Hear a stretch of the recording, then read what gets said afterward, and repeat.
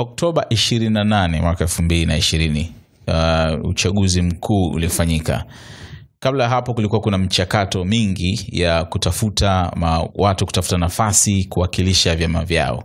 Chama cha Mapinduzi ambacho ndio chama tawala, mchakato wake ni mkubwa zaidi kwa sababu kutokana na ukubwa wake, kwa hiyo process yenyewe ilikuwa ina mvuto sana.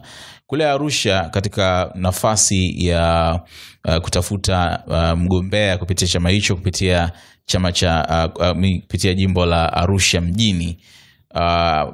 Arusha Mjini, si ndio? Okay, alikuwepo kijana mdogo zaidi miongoni mwa watiania ambaye ndio huyu hapa niko naye leo, anaitwa Ezra.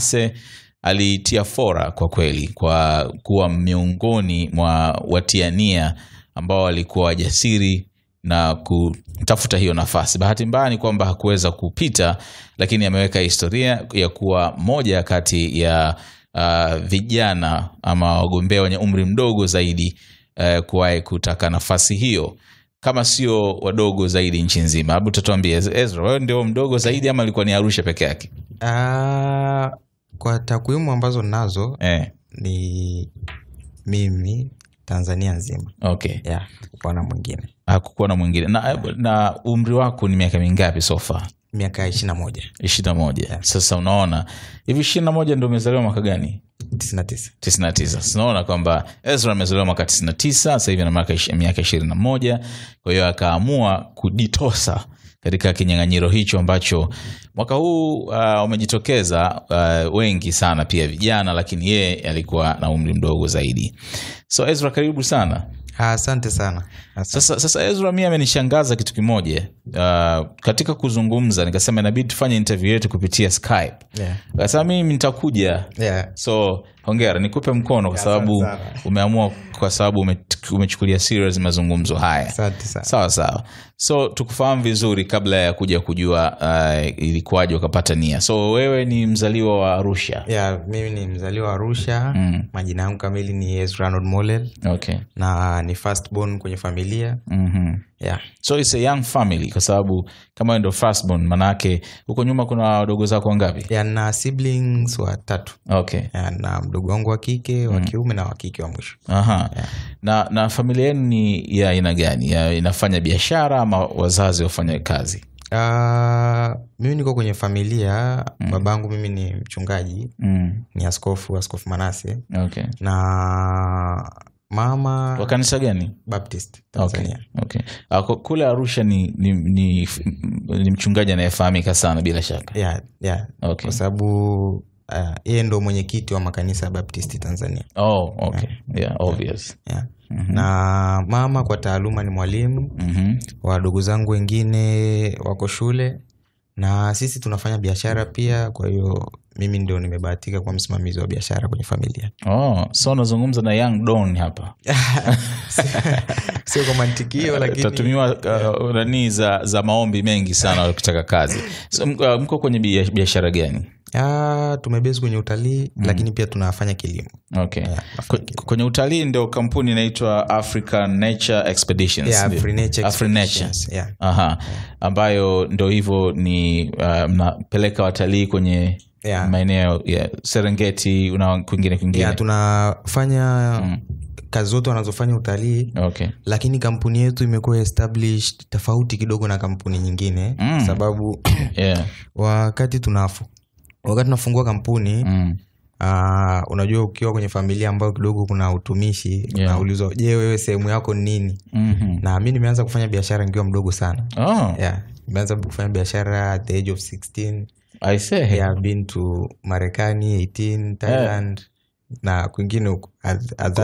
Ukifuata vitu ambavyo vina connection na biashara hiyo. Kufanya biashara, lakini I was a registered mining business trader, kufanya biashara ya madini. Okay.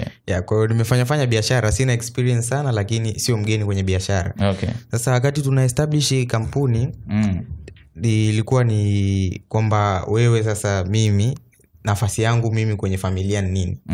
So I thought kwa sababu mimi niko kwenye biashara, why don't I do something different? So we established the tour company ambayo inafanya mambo yote ya utalii, lakini there are services ambazo zinakuwa provided for free with no cost at all. kwa watu. Mfano kuna watu wanakuja kuvolunteer ili kufanyiwa zile process na nini, watu wengi wanawachaji watu, lakini sisi kwenye kampuni yetu we do that for free at all. Watu wanaokuja kwa ajili ya misaada, we pave a way, we link volunteers na schools, hospitali, lakini watu wanakuja kutoa misaada, charity donations, tuna identify watu kama wao kwenye jamii na tunawa connect na wale sponsors na watu wanaofanya hizo shughuli.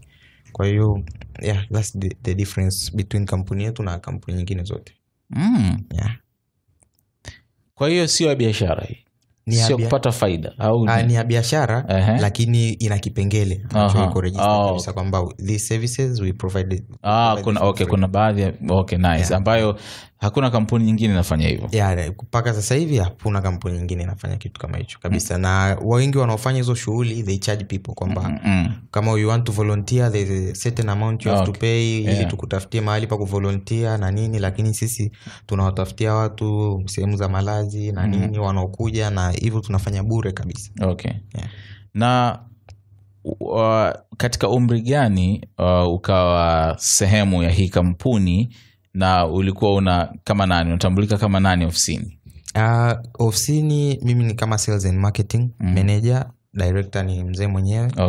Na since I was 18 nilikuwa tayari incorporated kama sales and marketing.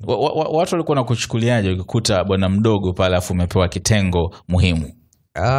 Kwa sehemu ni changamoto, na kwa sehemu pia wengine wanashangaa, na kwa sehemu imekuwa kwangu mimi ni furaha na sehemu ya kujifunza.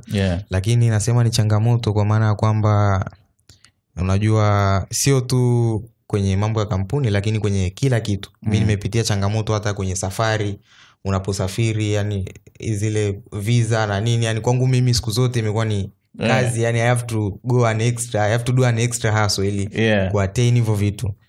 Yani kwa hiyo nimekuwa ni nzuri, lakini it is a challenging process kwangu. Japo wengi wanafurahi wakiona kwamba this age you are doing this and that, lakini ni nzuri, but it has challenge a lot. Kama hivyo kwamba unabidi usafiri labda kwenda Marekani, kwenda nchi zingine, kama hiyo nafasi ambayo sales and marketing sio mdogo. Kwa hiyo kulikuwa kuna mtu anakuuliza maswali mengi sana, like interview, vipi wewe unakwenda huko kwa ajili hii na umri wako ni huu? Na sio tu kuulizwa, kwa sababu hata kunyimwa mwaitokea. Kuna kipindi akati na nimeshawahi kataliwa kuingia Hong Kong 2 times. Kwa sababu ya age na saa nyingine ukiwa mdogo hivyo unaonekana kama muuza madawa. Lakini pia nimeshawahi nyimwa visa ya Thailand. Ilibidi mzee asafiri kutoka Arusha kuja Nairobi kwa sababu ndo embassy pekee unaweza pata visa ya Thailand. Haja confirm kwamba is my son is doing anapata kwenye biashara na nini na vitu kama hivyo, ndo nikapata. So it is nice, lakini very challenging. Na pati hiyo kama mdogo kupata hizo ruhusa kupita na kuruhusiwa na vitu kama hivyo, kwenye upande wa negotiation challenge ilikuwaje? Labda unaenda kuzungumza na watu ambao ni wanakuzidi umri, afu wewe ni bwana mdogo.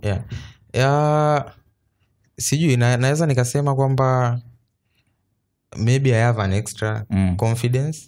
Lakini pia kwenye mazungumzo ina hivyo, kwa sababu mimi napendaga kusema kwamba saa nyingine watu wanakuwa na feelings tao, lakini fact siku zote zina prevail kwamba I'm 21 or I'm 18, I'm doing things legally na nini. Na saa nyingine we enter even in arguments hata na wao wenyewe, kwa sababu unajua ile wakiona kwamba you have just turned 18, why are you doing this? Kwa hiyo naambia kwamba sheria inaruhusu na I'm doing this because the law allows na nini, nini. Lakini kwangu mimi siku zote imekuwa ni an extra process zaidi ya wengine. Yani kwa hata saa nyingine nikiendaga kwenye hizo interview naambiwa you have to wait kwa sababu you have to go through an extra process.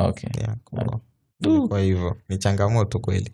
Na kama ulianza kazi na miaka 18, ina maana hapo ulikuwa umeshamaliza shule na kwa kiwango gani, ama ulikuwa unaendelea huku unasoma shule? Mimi nimemaliza form 4 2016.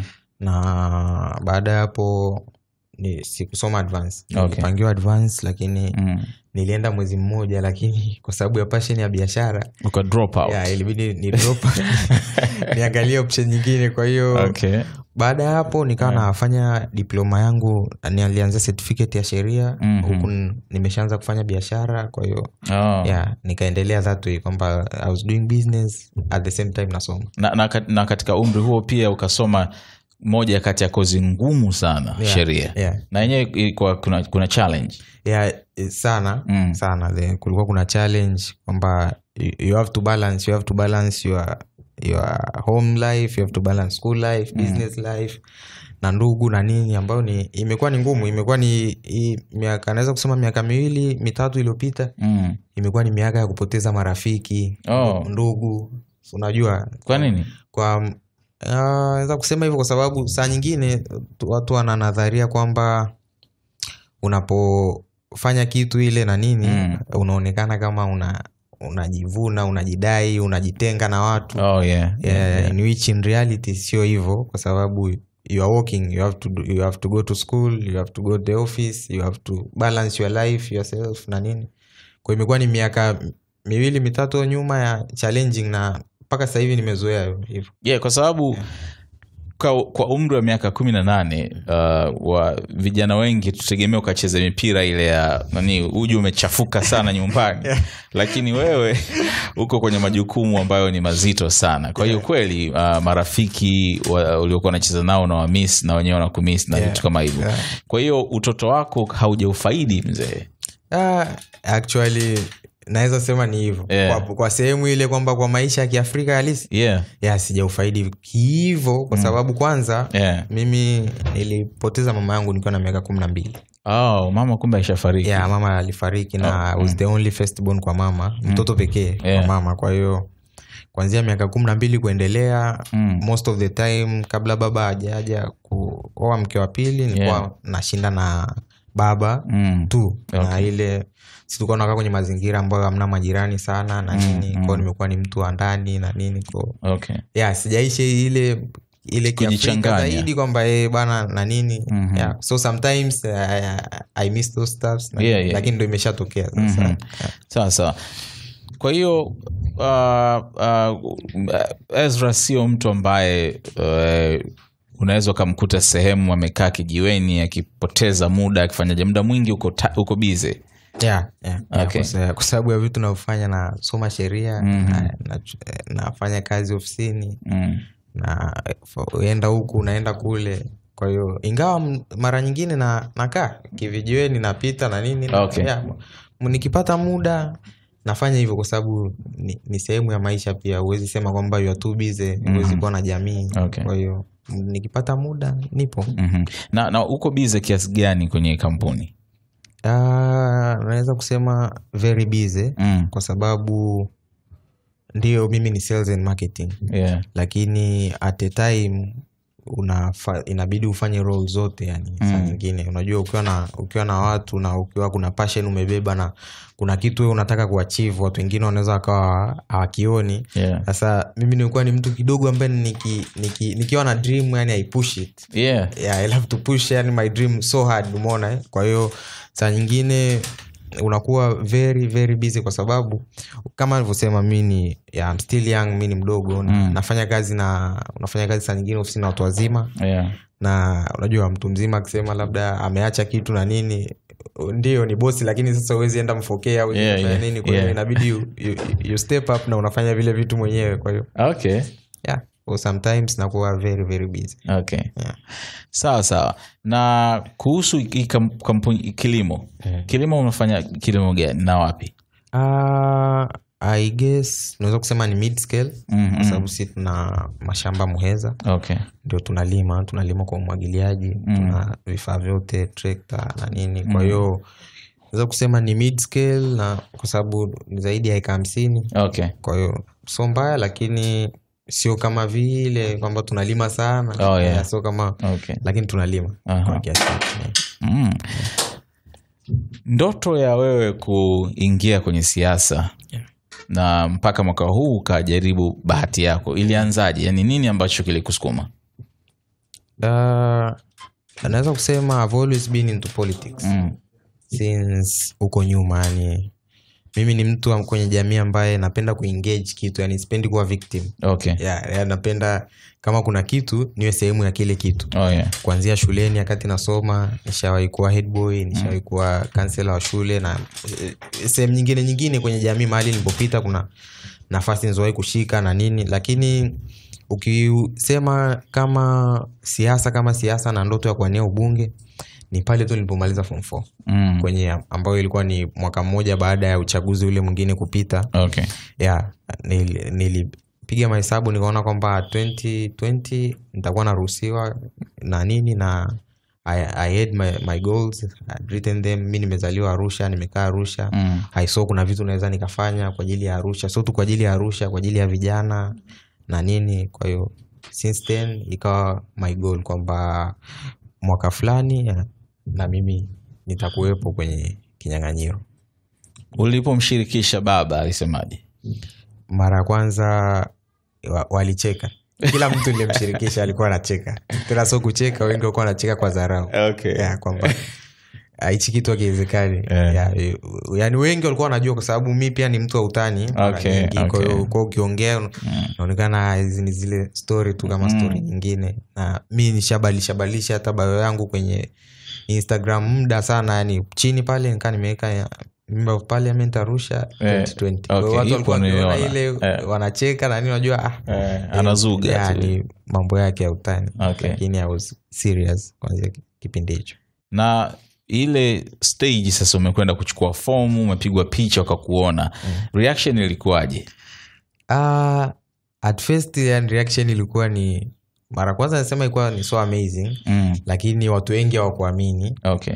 Yeah, na hata mimi I didn't expect kwanza namna watu walivyopokea, kwa sababu I thought unajua labda tu watu watachukulia vile na nini. Lakini pia sikutaka ile kuwa publicly, kwa sasa unajua ukionekana ile mdogo na nini find you kwamba na huyu. Kwa mara kwanza nilivyochukua, kulikuwa na mwitikio mzuri, wengine walishangaa, watu walikuwa wanapiga simu kuuliza kama ni kweli au si kweli. Are you serious? Wengine wakawa wanajua ni utani kwamba ni vizuri bana utatengeneza na wewe jina na nini. Lakini wote nilikuwa nawaambia kwamba mimi siko kutengeneza jina. Na kama nilivyokuambia mimi I have an extra confidence. Nilikuwa nawaambia kwamba I'm the member of parliament, you watch and see. I'm going to run and I'm going to win. Na wanaitwa form ni nani?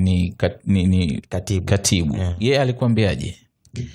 Alishangaa mara kwa hata yeye alicheka. Walisia ile kuingia ofisini kuchukua form, na yeye alicheka, njoo tupige picha ya kumbukumbu. Okay. Kwa sababu haijatokea kitu kama hicho. Kwa hiyo nikapiga naye picha nikaondoka. Kwa hiyo wote yani hamna alikuwa anaamini kwenye chama, nyumbani, hata jamii inaonizunguka, hata marafiki wa karibu.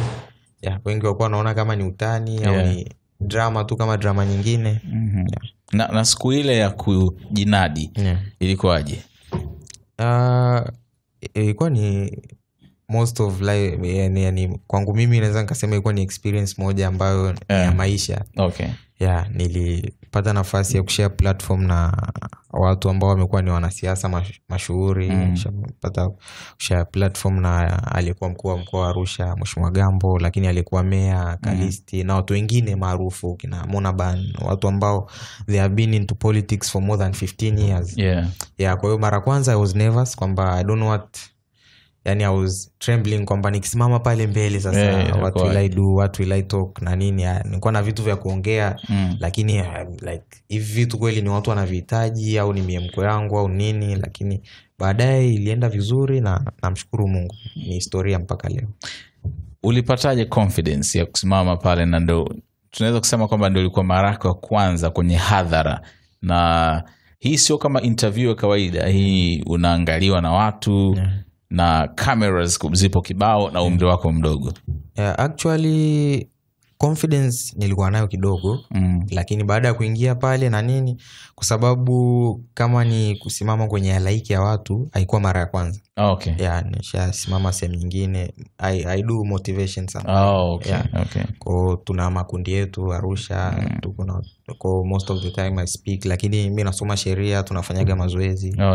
Moot court zile kama mko mahakamani na nini. Kwa nimeshazoea kuperform mbele ya watu. Kwa hiyo haikuwa mara ya kwanza, lakini ile ilikuwa ni tofauti kidogo kwa sababu kwenye siasa na kwenye nafasi kama ile ndio ilikuwa mara ya kwanza. Okay. Yeah. So ulipata kura ngapi? Nilipata kura 2. Si mchezo. Yeah, si mchezo. Haikukuvunja moyo? Actually hapana. Hapana, yani kabisa, kwa sababu nilikuwa niko na watu ambao walikuwa ni maarufu, mashuhuri. Wengine ambao hata wakati naingia nao, unajua ile watu wa kuona ile kwa dharau kwamba jitahidi, unaweza usipate kura kweli, lakini mwisho wa siku katengeneza jina. Sawa, wengi wako wanahisi kwamba niko pale kwa ajili ya kutengeneza jina, lakini mwisho wa siku wao walitoka bila kura kabisa. Walau ukaambulia 2. Okay. Na the whole experience ilikufundisha nini? Actually kuna mambo mengi ambayo nimejifunza sana. Jambo la kwanza ni bado kuna gap kubwa sana la kuhusu uhusishwaji wa vijana kwenye mambo mengi. Na ni vitu ambavyo kiwalisia inabidi viwe addressed. Kwa sababu visipokuwa addressed mbeleni ni crisis. Tena sio ndogo. Kwa sababu kuna vitu vingi ambavyo watu wanatumia kujaji watu kwenye karne hii ambavyo kwa mtizamo wangu mimi sio sawa. Hata tukiacha tu nje ya siasa, tukija kwenye maisha ya kila siku. Unajua sasa hivi unaenda kuomba kazi kwenye kampuni, unaambiwa uwe na experience ya miaka 10. Umeona? People don't interview you, hawataki kuona kitu ulichobeba, hawataki kuona una nini, hawataki kuona what is your plan. So kuna vitu vingi ambavyo nimejifunza ambavyo mimi kwa upande wangu naona vinatakiwa kuwa addressed. Lakini pia mfumo namna ulivyokaa nimejifunza, na mambo mengine mengi ambayo I hope labda next time I'll do better. Okay. So bado unajiona kwamba Ezra siku moja utakuwa mbunge wa Arusha? Exactly. Yani hata bado nimeacha ile nani pale, japo sio vizuri, nitakuwa nibadilishe mwaka kwenye Instagram. Okay. Lakini at the future sio tu mbunge wa Arusha, lakini kwa sababu mimi am into politics na uwezo nao wa kufanya siasa, I see myself way far. Okay. So 2025, si ndio? Watu wamtegemea Ezra tena akijaribu nafasi hiyo. 2025 Mungu akitujalia uzima, afya na mpango huo, lakini maybe have na vitu vingi ambavyo natakiwa kujifunza bado kuendelea. Okay. Kwa hiyo the plan is that, lakini kama kuna kitu kitatokea hapa katikati lakini paka sasa hivi the plan is that. Okay. So unasoma sheria na uko mwaka ngapi? Yani kwa mwaka wa 2. Okay. Na malengo yako ni kumaliza bachelor ya kwanza ama unafikiria kwenda mbali zaidi? Actually malengo yangu mimi ni kusoma hadi PhD. Nimemaliza diploma, nimeunga bachelor, nikimaliza na mpango kusoma masters ya international relationship and diplomacy kwa ajili ya mambo ya siasa. Mungu akitujalia uzima, PhD. Okay. Na kwenye familia ni wewe peke yake ndio una interest hii ama unaona pia dogo zako wakiwa wanafuata nyayo? Siwezi kuzungumzia hilo sana kwa sababu wadogo zangu bado ni wadogo sana. Sio sana, lakini bado amna ambaye amechagua path yake. Na unajua saa nyingine ile watoto kila mtu anachagua kitu anachotaka. Bado wengi marubani, madaktari. Kwa hiyo mpaka sasa ni mimi mwenyewe ndo niko kwenye siasa. Okay. Sasa vipi biashara ya travel? Okay. And vipi biashara ya travel sasa? Biashara ya utalii. Actually mwaka umekuwa ni mgumu kwenye sekta ya utalii. Sio Tanzania tu, lakini dunia nzima. Na mimi naweza kusema kwamba Tanzania tuna auheni. Kwamba ndio mwaka haujaenda kama wengi tulivyo expect kwenye biashara ya utalii. Lakini sisi kwetu ni at least kulinganisha na watu wengine huko, kwa sababu msimu umekuwa ni mgumu. Na biashara ya utalii sio biashara ambayo unafanya ndani ya nchi. Ndio utalii wa ndani upo, lakini huwezi compare na utalii wa nje. Tunategemea sana wageni na nini. Sisi kwetu tunaweza kusema kutokana na janga la corona tuko salama. Lakini wenzetu bado ndio hivyo. Mungu awasaidie, lakini this year imekuwa ni ngumu sana, hasa kwa kampuni ndogo ndogo ambazo ndo zinakuwa. wamekumbwa na misukosuko, wengine wame drop down na nini. Funga kabisa ofisi wengine. Wengi wamefunga ofisi, watu wanauza magari kwa bei za hasara. Wengine wanageuza magari ya tutalia ile kwa magari ya kwenda Arusha. Kuna sehemu za nje ya mji ndogo, Simanjiro, wapi ambako mtu hawezi gari ndogo haziwezi enda. Watu wamegeuza gari zile kuwa gari za kuendea kule. Na kama unavyojua zile ni gari za thamani kidogo. Mtu ananunua gari ameikata, gari na thamani milioni 100, 150, 200. Haiko inafanya kazi ya kubeba watu kwa 15,000. I see. Kwa umekuwa ni mwaka mgumu sana. Na I hope labda kuanzia mwaka unaokuja, na kwa sababu tumeanza tena utawala mpya kwenye serikali, uongozi mpya, na Mheshimiwa Rais ambadilisha waziri wa maliasili na utalii. I hope kwamba mambo yatachange kutokana pia na muda. I say wewe umejielezea pia kwamba ni motivation speaker. Hizi speech zako unazitolea wapi? Na pengine mtu akitaka bana Ezra, mimi nataka niwe namfuatilia. Actually na clip I guess so nyingi sana zipo YouTube, lakini sana sana tuna CD ambazo tuko tunafanya hizo practice kama za mood court kabla ya hapo. Na hivyo unapewa nafasi ya kuongea na watu, kuinspire watu, kwa sababu unajua hivyo sana sana vijana wengi yani sasa hivi tuko kwenye teknolojia, tuko kwenye zama za teknolojia. Kwa hiyo wengi wametekwa na ule upande mbaya wa teknolojia kuliko ule upande wenye advantage zaidi kwenye teknolojia. Kwa hiyo kila muda napopata nafasi ya kuzungumza nazungumzia hayo na mengine mengi. So ukitaka kumpata Ezra kwenye Instagram ili uendelee kumfuatilia, anatumia Ezra Prince _Ezra 1, au sio? Baada yake iko na ramani ya Tanzania, iko na bendera ya Tanzania, Prince _Ezra 1. Na umeona mwenyewe kwa umri wake ana uthubutu mkubwa sana. Naamini atakuinspire kwa kiasi kikubwa sana kwamba uoga haupo katika sahani yake ya chakula, au sio?